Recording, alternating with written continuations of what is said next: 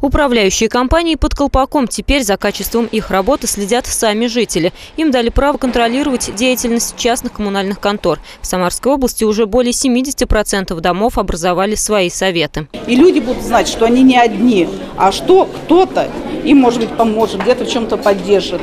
То есть вот такая поддержка, а именно учеба, она необходима. Председатель Советов МКД со всей области приехали в Самару на семинар. Около 600 человек. Здесь же и представители управляющих компаний, и делегаты от органов местного самоуправления. Сфера жилищно-коммунального хозяйства является одной из наиболее болезненной. И для нас совершенно понятно, что решить ее невозможно за счет усилий федерального центра, за счет усилий субъектов федерации, муниципалитетов.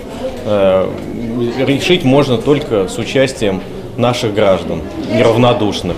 Совет многоквартирного дома как армия, рвущаяся в бой за новую крышу или теплые батареи. И при этом полководец, председатель совета, правилами боя должен владеть в совершенстве. В ближайшее время наши граждане уже точно будут знать, куда обращаться. И мы получим людей, которые не опускают руки при взаимодействии с управляющей компанией, а работают на свое благо и создают тот дом, в котором жить приятно.